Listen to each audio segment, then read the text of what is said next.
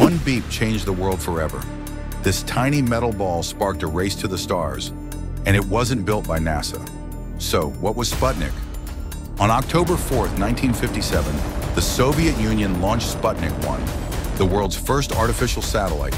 It was only the size of a beach ball, but its beep, beep, beep radio signal sent shockwaves across the globe.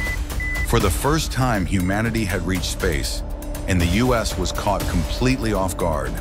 Americans were terrified.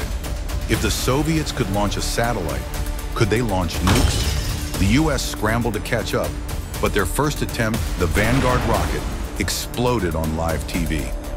It was a national embarrassment. The pressure was on. This wasn't just about science anymore. It was about survival, pride, and global dominance. The space race was officially on. Sputnik pushed the US to create NASA and pour billions into space technology. Just 12 years later, America landed humans on the moon. But it all started with that little beeping ball in the sky. Sputnik didn't just launch a satellite, it launched humanity into a new era. So next time you look up at the stars, remember, it all began with a beep.